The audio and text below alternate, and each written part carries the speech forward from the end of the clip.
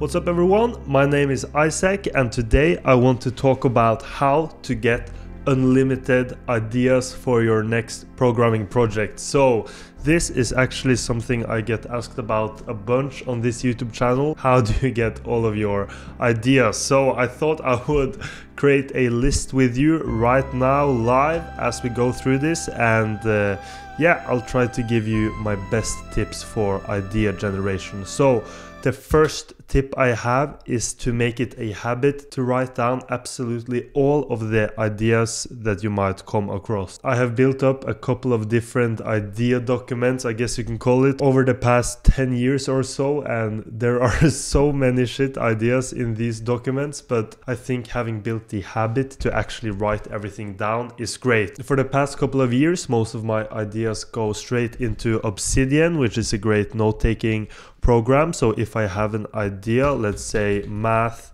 Scrabble, I can create a new document and immediately link it to my master idea document. So from here, Idealista, I link all of my projects and I can very easily skim through the backlinks of this to find all of my brilliant ideas. So yeah, math Scrabble, this I would imagine is Scrabble game, but instead of words you are using math equation.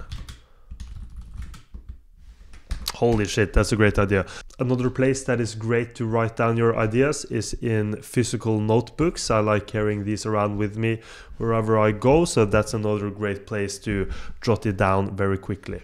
Okay, so that's my best tip, write down everything, but I guess this doesn't really answer how do you actually get the idea. So for this, I would first try to pay attention to all of your pain points in your daily digital life. So for instance, I use both a wired mouse and my trackpad on my Mac very frequently. So when I'm at home, I usually use the Mac with an external display like this one, and then when I'm at work or just out and about, I use my Mac without it. And one thing I've noticed is that I manually have to flip the scrolling direction every time I connect the mouse. In here I have to toggle off natural scrolling, and yeah, just small pain points like this is a great example of where a coding idea would spawn. So what I'm envisioning here is actually having a taskbar program where I can easily toggle the scroll direction with just a click instead of having to do the whole system setting navigation. Okay, so that's also a great tip. Try to find annoyances in your daily tech life. That was tip number 2. And my next tip would be to not be afraid to take some pretty heavy inspiration from others. That's a great place to find coding ideas. So for instance, I have this program on my Mac called IA Writer, and the writing experience in this program is simply great.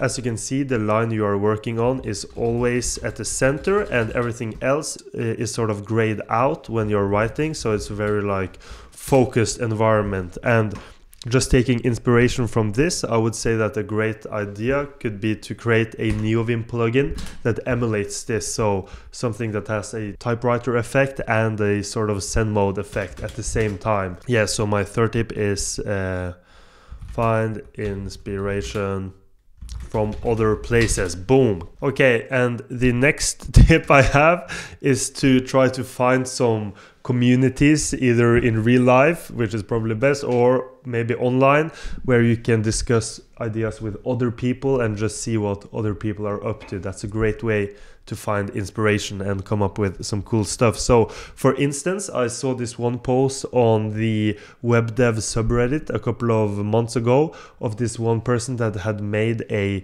signature section on his website, and I thought, you know what, that is so sick, I want to create one on my own website. And I had a really fun evening coding an implementation for myself. Now, unfortunately, my signature mural was sort of griefed immediately by my Discord, but you know what? It was fun anyways, and I'm actually working on getting this up and running again, so stay tuned for that.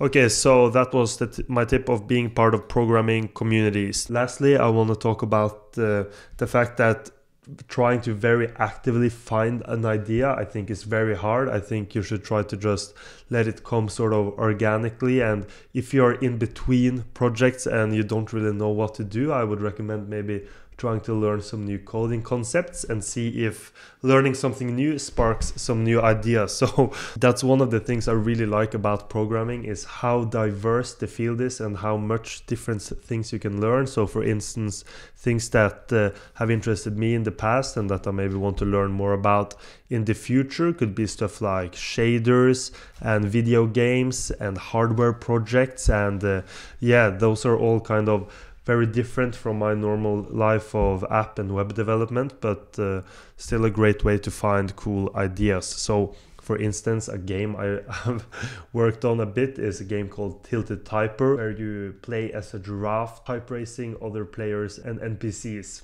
So yeah, that was a fun project to have worked on. And lastly, while we are on the subject of learning new programming concepts, I really want to thank Brilliant.org for sponsoring this video.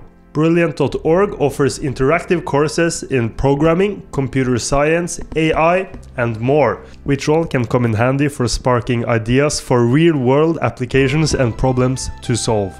What I personally really like about Brilliant is how they break down complex concepts into small, more feasible challenges. So, if you want to try out Brilliant and everything they have to offer, go ahead and visit brilliant.org/Isaac, or you can scan the QR code on screen to get a 30-day free trial. You will also get 20% off an annual premium subscription. The link is also in the description below, and yeah, thank you again to Brilliant.org, and see you in the next video.